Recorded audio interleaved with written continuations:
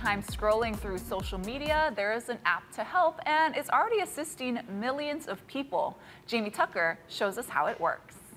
Could 1 second mean a difference in you opening Facebook and Instagram? If that app didn't open immediately, would you think twice about doom scrolling?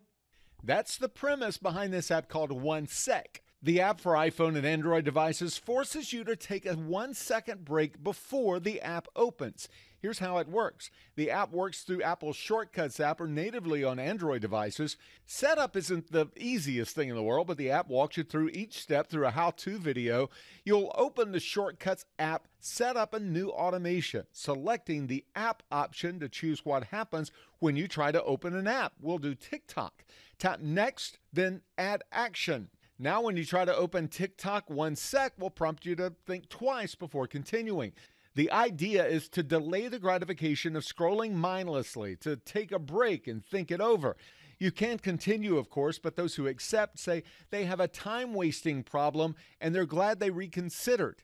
Does it really work? 1 Sec has been downloaded hundreds of thousands of times and has a near 5-star rating in both app stores. There is a $15 a year annual subscription. I'm Jamie Tucker, and 1 Sec is the app of the day.